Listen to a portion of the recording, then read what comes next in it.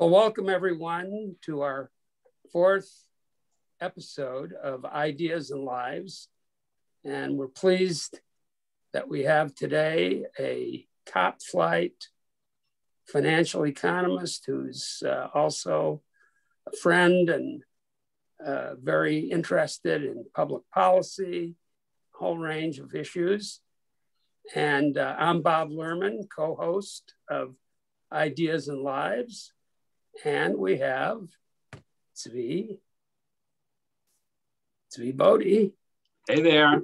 And we sometimes call it the Bob and Zvi Show, but we're also calling it Ideas and Lives. Right. That's how to get access to it on Spotify as a podcast. And also there's a YouTube version, so you can actually see us talking as well as hear us.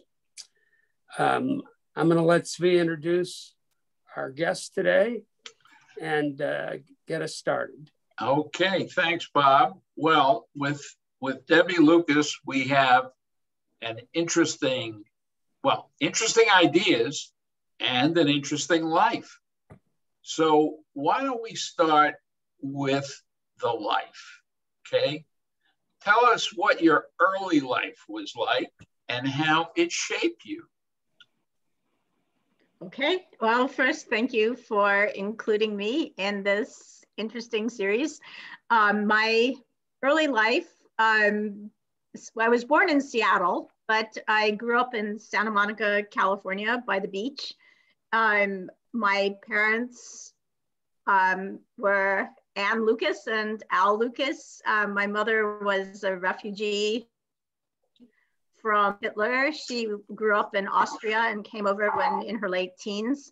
And my father was the son of people who had fled the pogroms of Eastern Europe. So I guess qualifies me as having a pretty typical Jewish American heritage. So one of the nice things about growing up in Santa Monica was that it happened to be in the shadow of the Rand Corporation. And my best friends happened to be the kids of, the people who were associated with the defense think tank industry. So I wound up actually becoming essentially part of the family of Alan Enthoven, who you might know as a famous economist, who started out as actually a student and then colleague of Ken Arrow, and went on to solve the Arrow-Enthoven theorem with him. He went on to work a lot on national defense policy. He wrote a book on How Much Is Enough, and that was quite famous for questioning excessive defense spending. He switched gears entirely and went into healthcare, where he was really the father of managed competition. I'm going into detail on that because he was probably the greatest influence on my life, at least as an economist. Because what I saw pretty much at his dinner table in his backyard in Santa Monica was just a discussion between him and his friends of, what's going on in the world, what we as economists, as individuals can kind of actively do to try to make things better. So there was kind of an unabashed optimism about the possibility of being part of change. And I found that very enthralling. And I guess I carried that with me. So later on, I wound up actually living with his family for the last few years of high school. After that, I went straight to the University of Chicago that was kind enough to give me a full scholarship. And I stayed there as both an undergraduate and a PhD student. The University of Chicago was a great dream for me, but I'll pause and let you intercede with other questions. But I was going to say that I always was kind of a nerd as a child, and there's no place like the University of Chicago for a nerd to go and pursue intellectual. Yeah, Bob knows that because his older daughter went to the University of Chicago. And my brother, one of my brothers just older than me, went, and when he would come home to South Bend, it was very inspiring with the general education and all of the things that were interesting at the University of Chicago. I certainly recall Enthoven's book, How Much is Enough, and his contributions in health economics. So those are great examples. Has he passed away? No, he's living in Atherton, California. He's in his late 80s. He's still writing about healthcare. We were corresponding about a piece he had written just a few weeks ago. So wow. He's still devoted. I mean, he has incredible devotion to the work that he does, and to his family, by the way. So that, you know, it's kind of a remarkable family, 6 kids, very, very solid, great model for how to be in life, really. Yeah, he's religious. The family's religious, right? The family is quite Catholic, and but Catholic means a lot of things.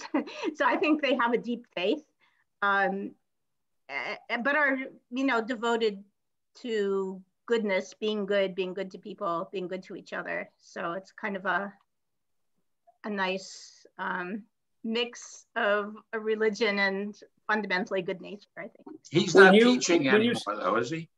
No, he's not teaching. Right. When you started at Chicago, did you know you would go into economics with all those inspiring figures out west? I thought I would. I wound up concentrating on economics and applied math. I was really fascinated, though, by philosophy, and I was thinking about, well, what really made a deep impression on me. So my most memorable courses were about Wittgenstein and politics, and I did find economics fascinating, but less at an undergraduate level. So I put more effort into trying to become a halfway decent mathematician. And when you decided to go to grad school, was there any thought of other schools or? Well, I did think about my current school, MIT. But they solidly rejected me, which was probably the right thing to do at the time. I probably had too much fun as an undergraduate and wasn't that diligent about grades. It actually came as a kind of an awakening shock, and I thought, well, that really can't happen again. So better be a little bit more serious about school and grades and things. Well, and you got your vengeance. You came back to teach them. Yeah, now you can reject others. But that's right. So what did you concentrate on in grad school? So I was pretty eclectic in graduate school. I actually took prelims in industrial organization and mathematical economics. And then I wrote a thesis on the monetary transmission mechanism of monetary policy.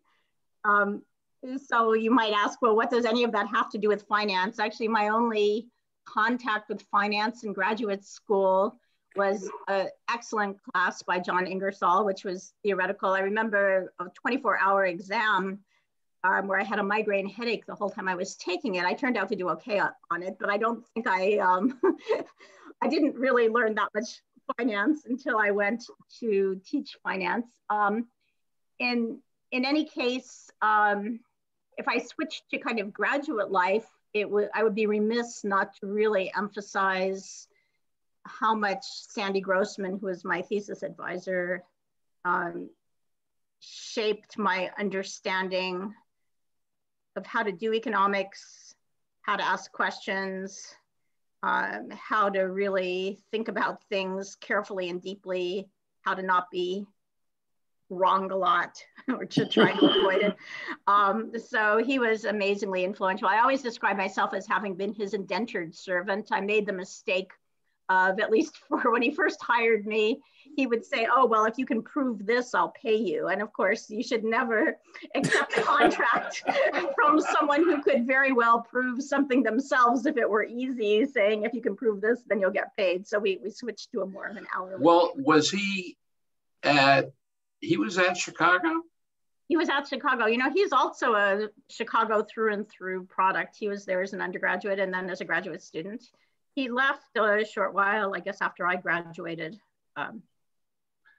And John Ingersoll was at Yale, wasn't he? He was eventually, but he also passed through Chicago.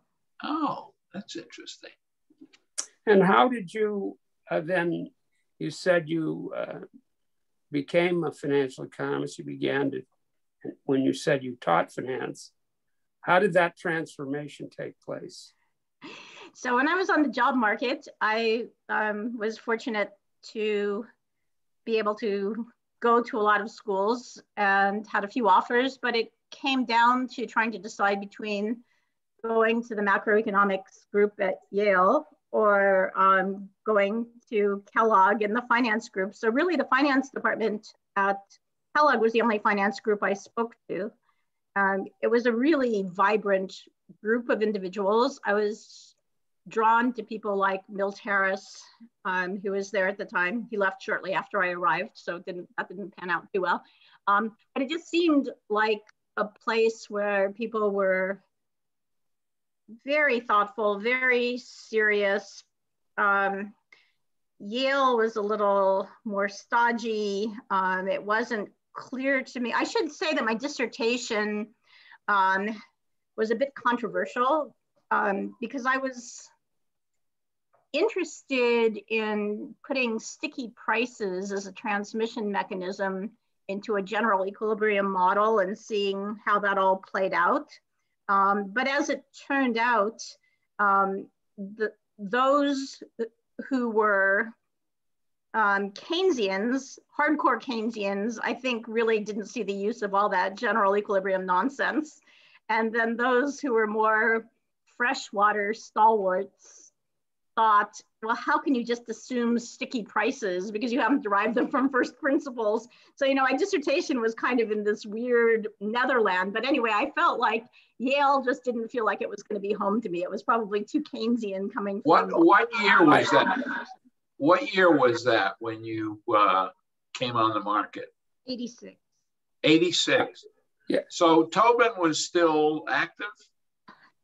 Yes, I probably shouldn't say it, but Tobin is why I didn't go to Yale.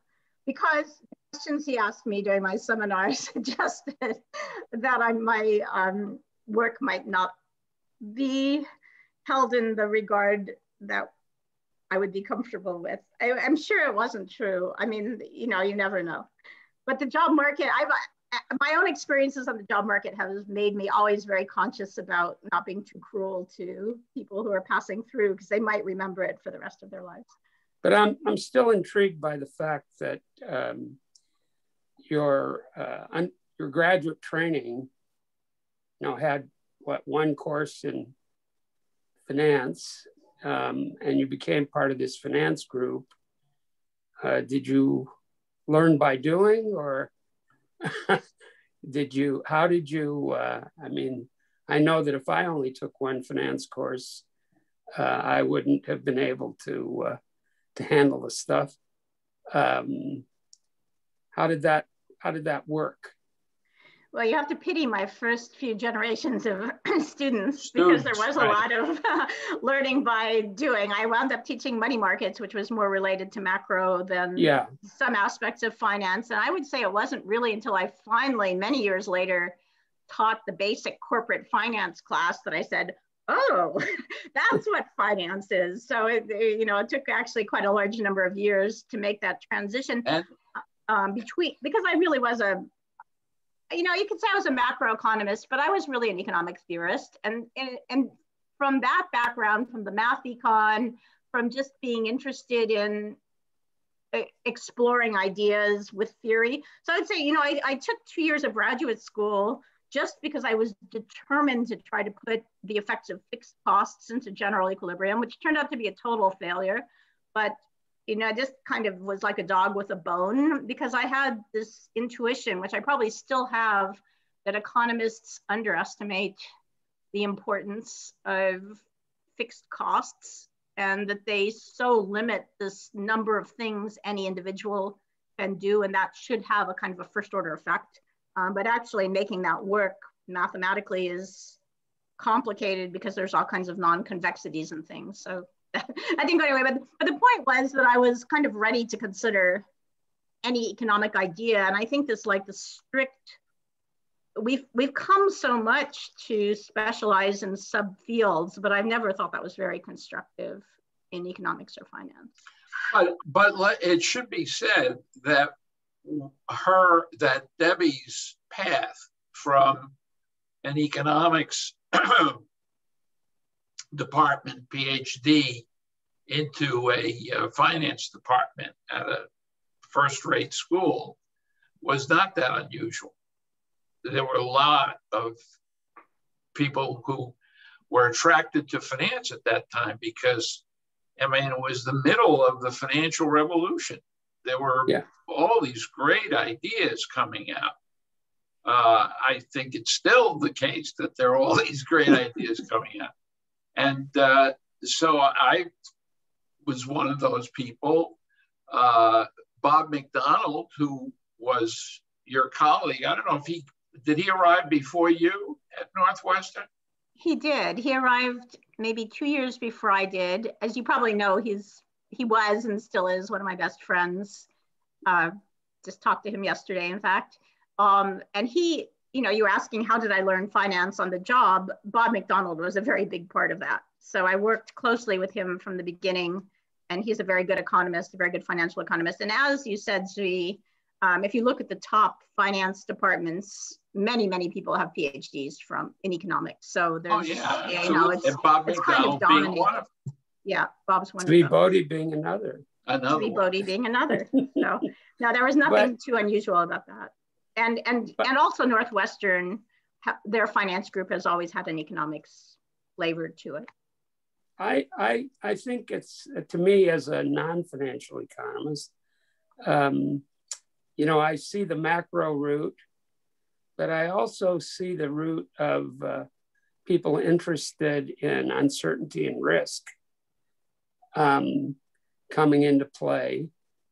You seem to have come into it from the first, the macro side, but then I assume you were taken in on the uncertainty and risk component. It's interesting, both Franco Modigliani and Mert Miller had a very strong interest in macro as well. And they are, the two of the founding fathers of modern finance. Right. So I guess I would say that I came into economics with a passion for public policy.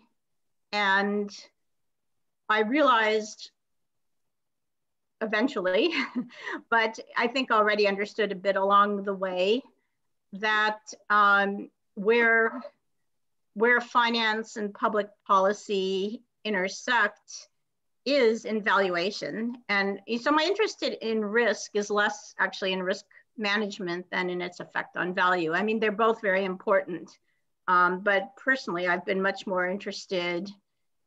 People say finance is the study of time and uncertainty on value, but my focus has very much been on value, probably more than risk. And the tie to macro is, I think of macro as really just general equilibrium economics, and prices, which reflect risk and time, also come out of general equilibrium. So it's all the same, with a different emphasis.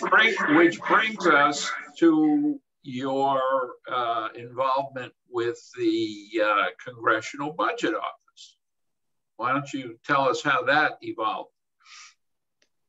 Okay, let's do this short, long story, which is before CBO, I jumped at my first real opportunity to work on policy when I went to the Council of Economic Advisors. And I spent a year there as a senior staff economist. And I happened to, I was working on Hillary Clinton's healthcare task force, of all things, thinking about long-term care and how to incorporate that in managed competition. In fact, going back to Alan Enthoven, he was trying to consult on how to make managed competition a reality within the Clinton scheme. And he would hang out in my office at the old executive building, and we would talk about healthcare policy. But anyway, in the course of being at the council, which I truly loved. It was by far the most exciting job I'd had to that point in time. I read the federal budget cover to cover, including the appendices, and I basically fell in love with it. I decided that the budget was central control of the government, that it was how you could understand what governments do and what they prioritize and how resources, a large fraction of society's resources, allocated that way. And so what year was that? That was in the early, that was at 94, the end, so. It was the beginning of Bush 1 and I mean, the end of Bush 1, the beginning of Clinton. So it was, yeah. 2000. No, 92. No, 92. 92. Yeah, so, thank you. Okay, so I fell in love with the budget, went back to academia. I happened to be at the Summer Institute eating ice cream in Harvard Square with Steve Zeldis. He mentioned that the director of CBO had asked if he wanted to be chief economist. I said, oh, chief economist at CBO, that would be my dream. You know, budget is everything. So I think he mentioned to them that I was interested. They interviewed me. Dan Crippen, who was the director then, hired me. So I went there in 2000 to spend what turned out to be almost 2 years as the chief economist. And that was where I started to understand that probably the place a financial economist can have the most value added, in my view, in the world is actually inside government, because there's such a lack of understanding of even the most basic financial principles, and there's so much financial decision making that's going on. My first big financial project at CBO was actually to take on Fannie and Freddie. And I've continued to work on it to this day. Back in those days, this was before they were completely bailed out and taken over by the US government. They claimed they received absolutely no subsidies. So with Marvin Fopp, who you know, Bob, we wrote a paper estimating the value of the implicit guarantee of Fannie and Freddie. And you know, they marched us through a hearing with Congress saying how horrible we were and how untrue it was and how they never cost the US taxpayer a penny. So it was quite interesting. Anyway, so at CBO, there was a lot of opportunity to really feel like I had a lot of value added. That first time around as chief economist, I came back after the financial crisis. I actually wrote to Doug Elmendorf, who was then the director of CBO, and came back as an associate director, wanting to be there to kind of deal with everything that had happened during the financial crisis and try to get the budget to, and what they wrote about the budget to reflect more accurately the things that were going on. He ultimately endorsed starting a new division at CBO, which is an unusual thing to happen. It was called the Financial Analysis Division. And that is the best thing I've ever done in the world, I think. What it did is it created a group within the government of basically people who are competent to look at what I would call the fair value of government guarantees, credit guarantees, risky investments, and to just try to instill a little bit of market pricing into the narratives that were pretty much ignoring that. Yeah, well, to that time. So that's, you know, that's. I just have a couple of comments. One is that your comment about the need for financial expertise within government was why Tzvi encouraged me at AU to start the program on financial economics for public policy, and for you to be one of my wonderful guest lecturers dealing with the implicit student debt guarantees. Now, it was a master's degree, right? Yes. Finance, it still is, public but policy. It's small. But I don't know, did you, I guess, I don't know whether Senator Warren had been elected yet, who would have taken a different view on student loan guarantees. But certainly you had it right. And we're reaping the cost of those guarantees at the moment. You might be surprised to know that Senator Warren actually took the other side of the question about whether market prices were relevant as head of a Congressional Inquiry Commission for TARP. And I wound up working for her, surprisingly, along with Will Getzman at Yale on directing Duff and Phelps to do evaluation of the assistance that the government had given the big banks, because on that particular issue, she was happy to see that doing risk adjustment made the value of that support appear to be more valuable. So it, it's that was an interesting experience to see her doing something on the other side of that issue.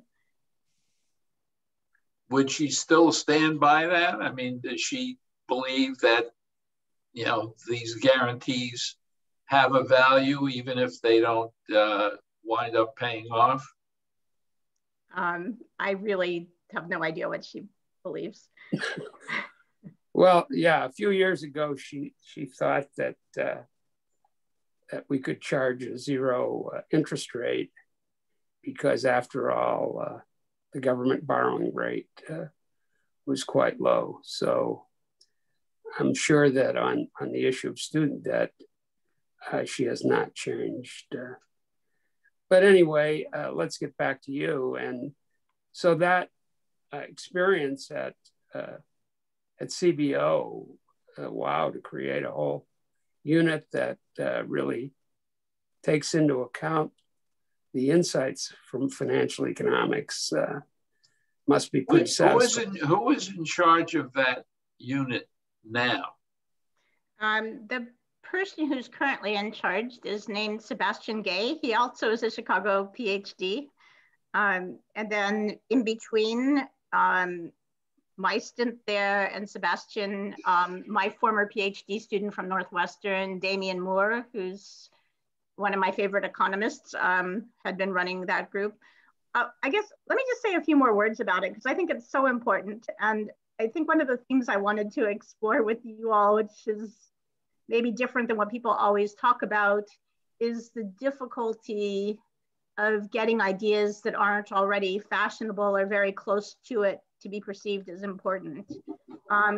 So, it's nice that there's now a group that does investment banking, if you will, fair valuation for the US government, but it goes beyond that because, as you know, Bob, the rules for budgeting for credit basically put into law, doing it a way that most financial economists would think was wrong, to basically, when we look at this is the Elizabeth Warren student loans thing, when you look at the cost of something, the government by law, when they're talking about credit, doesn't do any risk adjustment. They just look at projected losses and discount at a risk-free rate. And so there's, if you will, an arbitrage opportunity written into the legal system because that kind of accounting would effectively say, let you book the equity premium. Okay, so if the government wanted to solve its budget problems completely, they could just issue government debt at close to 0%, invest in the stock market at say 5%, and book the difference in the profit. It would make the debt look like it went away.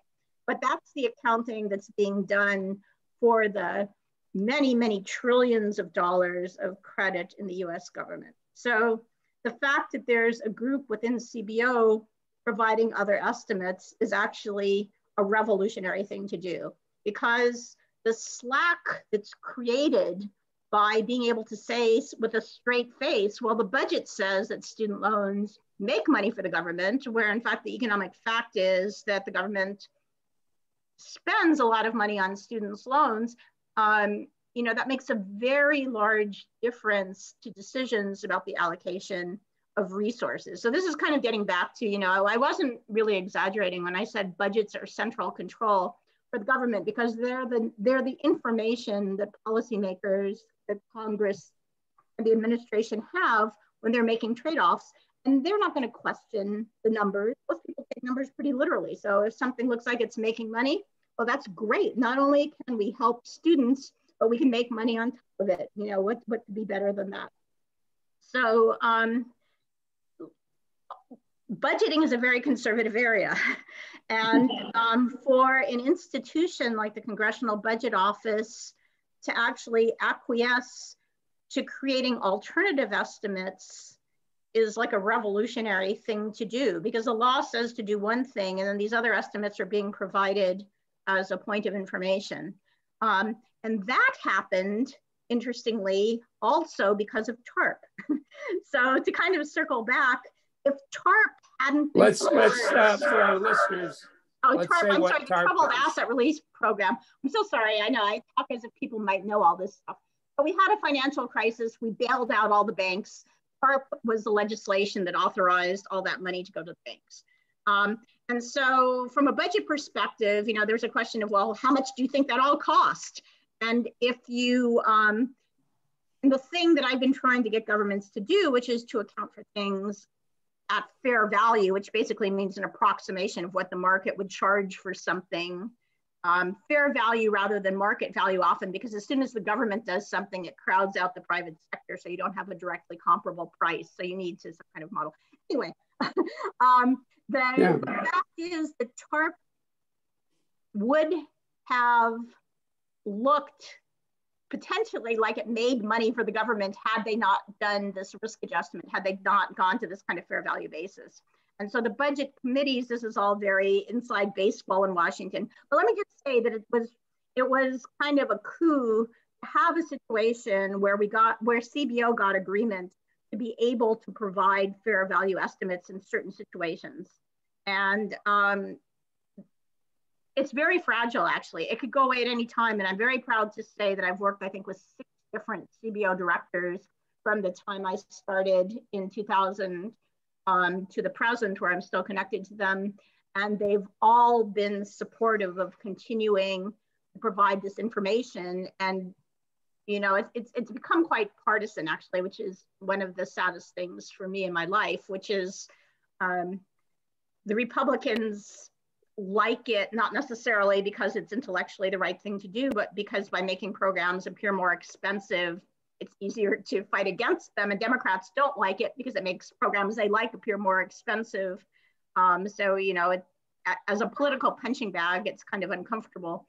But in any case, it's still there and it's a big deal. And I'm not going to leave the topic because it's what's most important to me. So I've actually, I'm still working with them. I'm working now with some international organizations, with the IMF and the OECD, on some other areas where the same kind of tension exists, and it makes a huge difference whether or not you use financial economics properly. Yeah, so what do other countries do in their budgeting? They're worse than the United States. So a really interesting situation is, so for instance, with COVID, governments around the world created credit support programs just like the US did. And in most countries, a credit guarantee would be described as below the line, which basically means that it wouldn't appear as a budgetary cost until there was a default realization, and so a cash loss. So that can make guarantees seem like a very, very cheap thing to do, which kind of explains why massive amounts of guarantee authority were created everywhere. And of course, government guarantees is a way of giving hidden subsidies. That's basically right. All credit, when you don't do risk adjustment, is a way of doing hidden subsidies. So this whole push to get governments to recognize a fuller cost of credit is because credit makes it easy to hide subsidies. Credit and any kind of contingent claim, any kind of guarantee, lacks transparency. It lacks a rigorous basis for budgeting. And then, to get back to issues that might be closer to your heart, it can create considerable risk for the future. Because the reason we discount those cash flows at a higher rate, or say, is because, you know, it's more likely that there will be defaults in future bad states of the world. And so in terms of future fiscal risk, You create a lot of guarantees today, and you just hope that you don't have another downturn in the near future, because that's the point where you'll see a lot of defaults, you'll see a lot of calls on those guarantees, and you won't have the fiscal resources to deal with those defaults and everything else the government wants to do to fight the current crisis. So all of this is to say that risk adjustment isn't a fantasy, and the biggest challenge to me is really communications. How do you make it feel real? Because most economists, actually, not just government officials, think of value as cash. And that's true when you're talking about bread and butter, but it's not true when you're thinking about long-lived risky claims. Yeah, and it's very difficult to persuade people who aren't trained in finance, in valuing, it's really option valuation. It's very difficult to persuade them that if the guarantee hasn't paid off, it still had a cost. Right. Okay, they say it didn't cost anything. Does the private sector do a reasonable job? Well, it's more visible in a private sector. I mean, people complain all the time if they buy insurance and then they don't collect on it, which is kind of stupid, because you don't want to collect on it. But you don't want your house to burn down. Exactly. So it's one of the tougher things for a financial economist to get across. So that leads me to the question that I noted about whether there's a gap between reasonably well-trained economists and finance and financial economists on particular issues, and how it may come to change people's views on various issues or estimates. What's your thinking on that, and has it changed over your career? So I think I would say my thinking has come more and more to agree with Zui and with Bob Merton, who I think are in agreement that there is a fundamental difference in the way most economists think and the way financial economists think, and that it makes a huge difference in how one assesses the consequences of different actions. So the example that's most on my mind these days, probably not surprisingly, is so-called modern monetary theory, which is the fanciful view that if the growth rate G is greater than the interest rate R, then it's okay for governments to accumulate massive debt because you'll pretty much grow out of it and you can just sustain the interest payments. Bless you. So, that whole line of reasoning is just nonsensical when you come at it from a financial economics point of view. Clearly, the potential for stress caused by large debts and deficits has to do with the uncertainty about future growth rates, the uncertainty about future rates of return. And so to even discuss the idea of what fiscal sustainability means without recognition of the risk and really the state prices, the cost of that risk, how it's different in different states of the world, it's just a non-starter. And so I think that's just a good example of where a lot of economists are willing to think that an approximation based on certainty equivalence is going to give you a good enough picture, whereas understanding risk and its costs and realizations is just first order to the issue. It's kind of interesting that, you know, Debbie is at MIT now, and she's director of, it should be said, she's director of a program designed to focus research and teaching on public policy issues in finance. And in fact, the visitor in chief this year is Ben Bernanke. So it gives you a sense of, you know, this is policy oriented, yes. And the guy who was there last year, or one of them, was appointed the head of the SEC. Chief economist. He was their chief economist, but but he wasn't with us. Gary Gensler was not part of. Oh, I thought he was with your group. That's fine. He was at MIT. That's right. He was at Sloan, so we were happy to have him at Sloan. Right, but there is very little interaction with the economics department. Still. Yeah. Well, you know, I was, you know, in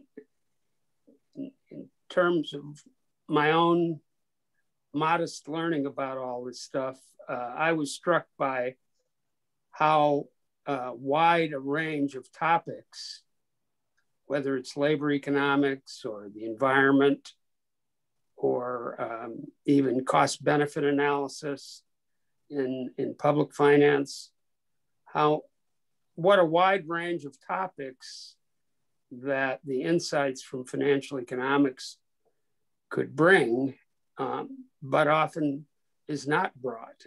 Correct. And it's sort of strange to me because usually those intellectual gaps are very attractive for young academics to try to fill. And so I don't really fully understand. I mean, there is some movement on some of these things, but if, for example, something is clearly involving risk in a sensible way, like cost-benefit analysis, if the textbooks on cost-benefit analysis still do not use optionality and other tools from finance, it's sort of quite striking. Yeah. You have an explanation? The three of us are going to write a textbook. I've been telling Zvi this for years. Right. That probably the biggest value-added thing I can do when I run out of energy for some of these other things is to write a textbook of finance for public policy schools, because I think people don't really even know how to go about starting to teach it, and yeah, it would be a pretty big contribution to help people. Well, you did when you were at Northwestern. I seem to recall you organized a conference on government guarantees, right? Yeah. And a book came out of that. Yes. But it's not a textbook. Not a textbook, just a collection of papers. I mean, I think the challenge of everything is communication, right? And there's so much information in the world, and it's so hard to catch people's attention, and you have to really think about whose attention it is you want to catch. But I think that to get people in policy schools to be comfortable teaching something that's more financially based, they themselves don't feel like they're on top of finance. And so you need to give them tools to make it relatively easy to do that. So I think it's really, like everything, 90% of the work is probably, 95% of the work is in exposition and re-exposition and practicing and seeing what works for people. Now, one other area of public policy, if I might, I keep shouting down Bob. Go ahead. I ought to let you say something. No, I wanted to just point out that another thing that Debbie does in the arena of public policy is serve on something called the Shadow Open Market Committee. Would you describe what that is, Debbie? because I'm not sure myself. I know. So that's an old and venerable organization of economists that was started in the early 1970s by Carl Brunner and other aficionados of who are monetarists. And over the years has members that are a combination of academics who view themselves broadly as monetarists and some industrial economists, former Federal Reserve or other central bank officials. So how did I get involved in this group? Well, I'm very bad at saying no, as you are the beneficiaries of. But so what the group does is they look at the Fed's policies, they write position papers, they meet several times a year, kind of have a public meeting. Often have a guest speaker who's a high official at a central bank. But it was and I am sure that the reason they invited me because Anna Schwartz, who unfortunately had died quite a few years ago, was still the only female on their webpage. So I think they needed a replacement for that. But seriously, it was an opportunity to return to some of the issues I think are very important. And I'll say the issue that has really sucked me in being back to that is returning more to my interest in monetary policy, but now with this fiscal policy overlay. So I think the whole set of issues about the line between monetary and fiscal policy has become more and more blurred to the point where I no longer even believe that monetary policy that has any real effects isn't essentially a fiscal policy. But in any case, it's an opportunity to try to be more of a public intellectual. I think often in academics, we just write to each other, and it's really valuable to have a forum where I'm asked to write an essay on some idea that makes sense, but doesn't have the dotting I's and crossing T's of refereed academic publications and tries to speak to a different kind of audience. So that's what's in it for me.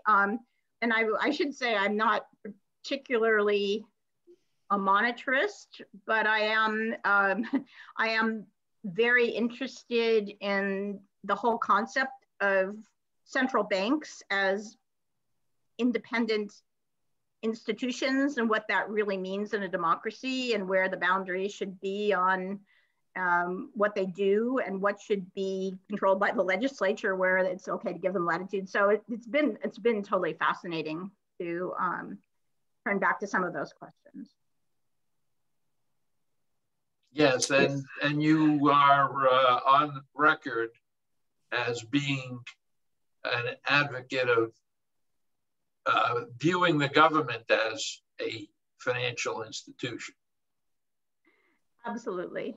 So that's right. I think of governments as the world's largest financial institutions, even in seemingly capitalist countries like the United States. Just to stay on the monetary policy front, so really a sea change in monetary policy that hasn't gotten as much attention as it might is the change, I guess almost a decade now ago, but it's been very important, is that the Fed now pays interest on reserves. And it chooses the rate that it pays of interest, and it does it on many trillions of dollars of reserves. The Fed has a very large balance sheet. So now in the United States, an administratively set interest rate is in some sense the base rate for the economy. That's quite different than the regime where the Fed was basically pushing around an overnight Fed funds rate by plus or minus 25 basis points. I mean, this is just a much, I think, more important tool, and it's fundamentally fiscal, because to the extent that the Fed wants to needs more reserves to fund a larger balance sheet, and they pay over what you might think of a market interest rate to do that. From a consolidated balance sheet point of view, where you think of the central bank as just another arm of the government, that is a fiscal action, which is transferring public resources to the financial system, to the private sector. And so, just as an example of how all these things come back to finance, they come back to the government as a fiscal actor and as a financial actor. Well, I recall the paper by Tzvi Bodie, Robert Merton, and Dale Gray, where the government is one part of the sector, the banking sector, the corporate sector, household sector, and all with risks and yeah, well, the main thing was taking account of risks. Guarantees, right? Asymmetrical risks. Yeah. That's a hard thing for people to understand, isn't it? Tzvi and Debbie, the idea of, if it comes up heads, it's one thing. Oh yeah, no, the way we put it in that paper, and I think Debbie agrees with this, is it's a mistake to look at debt as just debt. Unless it's completely risk-free, any bond is a contingent claim. It's the promise, which is like a bond, minus a put option. And if you get that, then you're on the right track. And if you don't see that, it's kind of hopeless, because you don't get a correct understanding of what capital is, right? Because the capitalist element of contingent claim to it. Would you agree, Deb? Absolutely, and I think that was a great paper. But it had almost no effect on macroeconomists that I could tell. It's interesting because you both are focusing on talking to our fellow economists who are macroeconomists or in some other line of economics. And I've personally chosen to focus on economists in the public sector because I don't want to sound too cynical, but academics pursue what they're interested in, and the various fields have kind of a life of their own, which is not necessarily connected to seeking any particularly important truth, but to kind of going down a particular path and exploring a set of ideas. And particularly for young people in academics, there's no return on trying to buck that trend because you can't publish if you do. So I am very results oriented. Like I'm glad that I have a good job at a great university and have been able to publish papers that some people have read, but I will really only consider what I've done to be a true success if it changes the rules by which some government somewhere reports on these things. And I see the way of doing that as communicating with the economists at OMB and CBO and Treasury and the IMF and the OECD. I'm not sure that it's either possible or very productive to change the hearts and minds of academics. Yeah, it's true. It's definitely true. And it's, by the way, it's not just in economics. It's in psychology as well. Clinical psychology is ignored at the best universities in the psych departments. Not interested in clinical. Mm-hmm. Yeah, well, we've taken almost an hour, but we still have a little time. Tzvi, would you like to wrap up with a few additional questions? The question would be, what are your plans for the future? And maybe I know, you could talk by the way, we didn't mention that she's an environmentalist. Maybe you could bring in the role of your center too and describe a little more about that. Sounds good.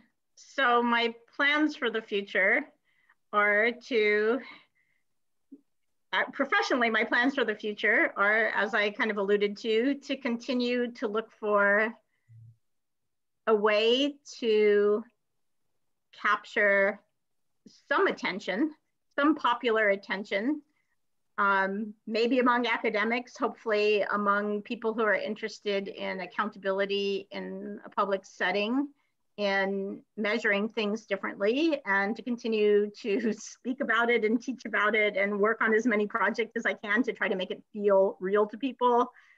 Keep on pounding away at how can you do this more simply? What is really essential? What's unnecessary? How can you do it? So that continues to be an obsession, but when I get tired of that, I don't know what I'll do because it is rather tiring to continue down what is now a pretty familiar path. I would actually like to work on a textbook with one or both of you, which made it possible to improve financial education in public policy schools. I'll skip my future plans because I really have, I live from moment to moment. I'm kind of an in real time sort of person with almost not very future looking. I do feel like it's true, as we noted, it's interesting to me to always think about, to actually know what people's motivations are. And I suppose, as we had, you had both, I guess, talked indirectly about people who have influenced me, but probably the biggest influence intellectually on me in the world has been Peter Singer, who's a philosopher who writes about,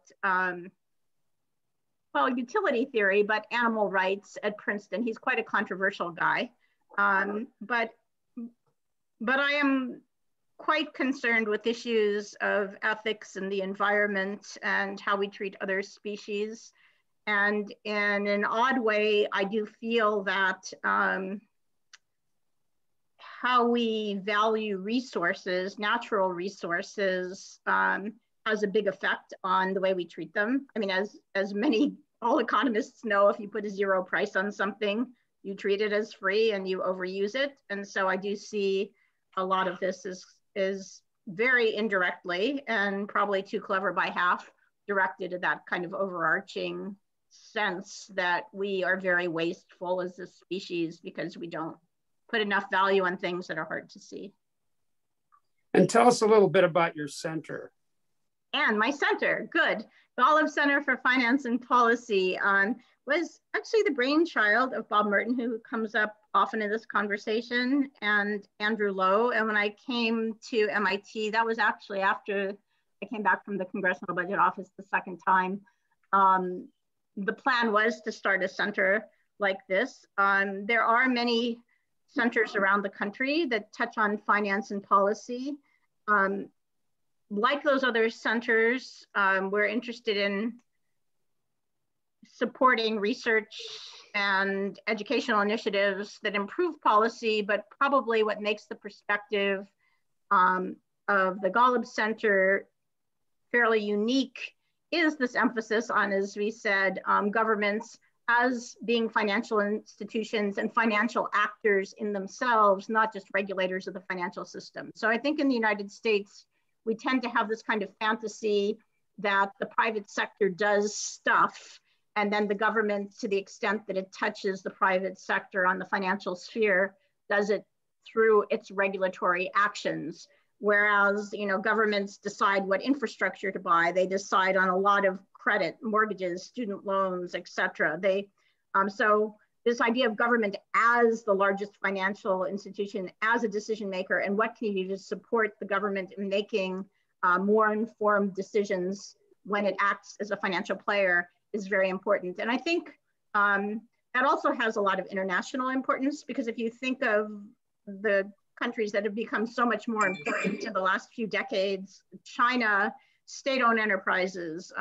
You know, you have, if you look anywhere in the world, there's such a large footprint of government decision-making and relatively little support given to it in research. So the hope is that the center will provide resources and incentives for people to do research they might not have otherwise done. I always think about the value of a center is to try to be inframarginal.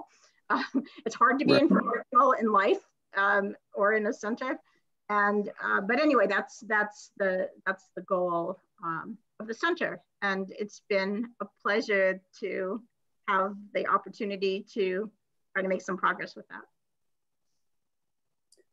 Well, it's been a real pleasure to talk with you, Debbie, and maybe we'll take you up on the textbook idea.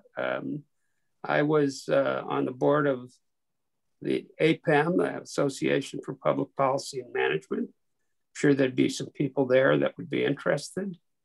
Well, Debbie has presented there at their conference. Oh, yeah.